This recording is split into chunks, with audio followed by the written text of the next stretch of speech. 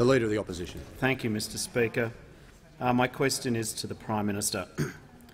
Today the Liberal government has legislation before the parliament which implements its inadequate multinational taxation policy. However, the government's own budget papers for this policy show an asterisk where the dollar figures should be. Prime Minister, exactly how much revenue will this policy raise? The Treasurer. Treasurer has the call.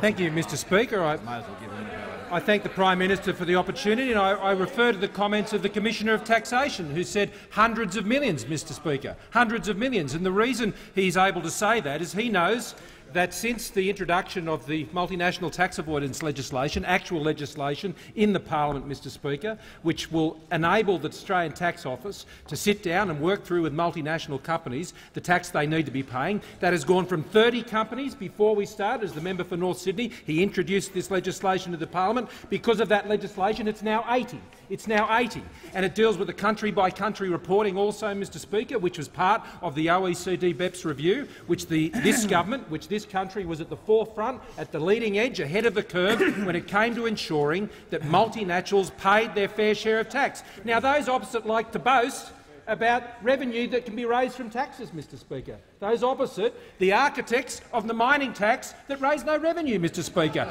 But yet they want to come in here and lecture those on this side of the House who have actual legislation that has been introduced that will ensure hundreds of millions of dollars will be raised in additional revenue by getting it right, Mr Speaker. Those opposite made an absolute track record of failure to launch. Failure to launch is what we saw from them on every occasion. And what we knew is they'd have the big press conference, and it always went downhill after that, Mr Speaker. It always went downhill. Cashback clunkers, and the list goes on and on. School halls, the rest of it, Mr Speaker. The worst thing that a Labor government can do is usually do something. If they just did nothing, they'd minimise the damage, Mr Speaker. They would minimise the damage. Our package of reforms to ensure that multinational tax avoidance is dealt with is in the House of Representatives, Mr Speaker, and it's on its way to its sense.